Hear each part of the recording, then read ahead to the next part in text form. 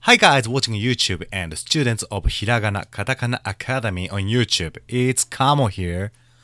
In my previous lesson, I lectured about the first training to learn Japanese hiragana.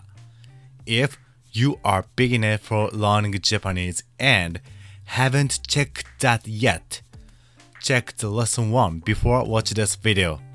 You can understand this lesson better, I think.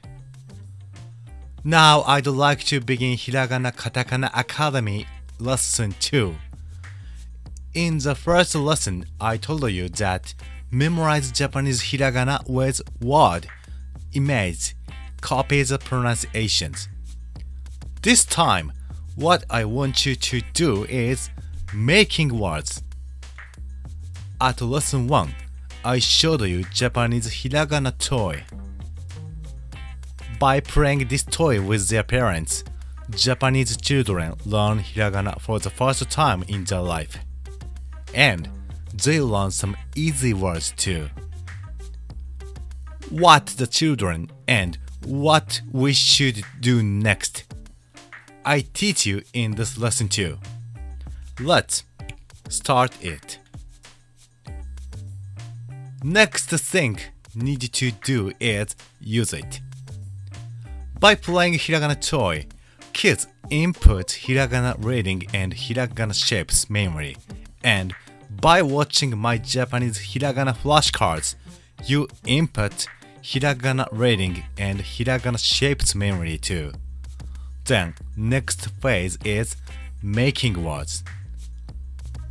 For this making words training, I prepared Japanese hiragana making words flashcards. It is like a playing for kids.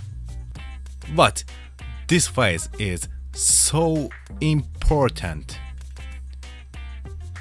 When I started English studying and when you started Japanese studying, we noticed big difference between the English and Japanese. It is pronunciation's rule. I want to say about this. Japanese alphabet, hiragana, katakana has only one pronunciation for each alphabet. A.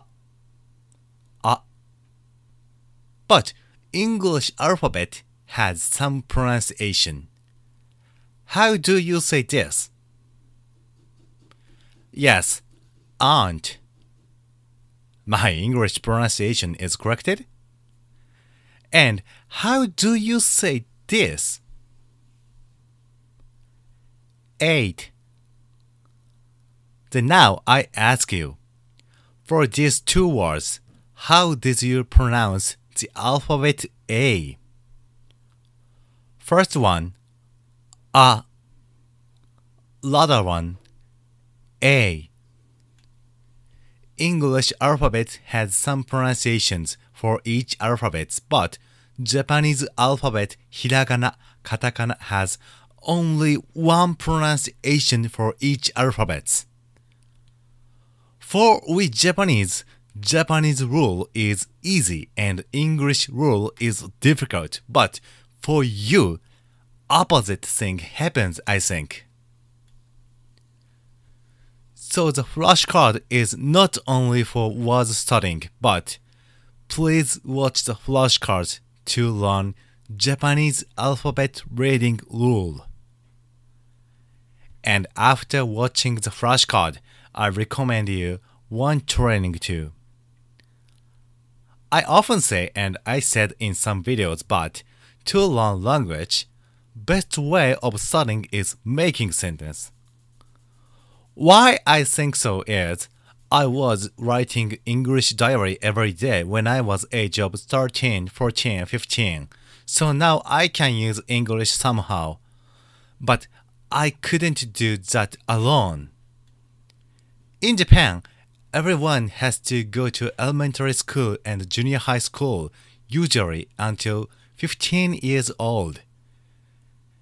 And the most of junior high school students study English at school. Japanese students has good environment for English studying. But how about you? I'm not sure about every country, but I guess many country has no curriculum for Japanese studying, isn't it? It is hard to keep making sentence alone. I tell you another good training too. Just memorize word is not bad studying, but memorize Japanese words randomly is not interesting, not fun, bored.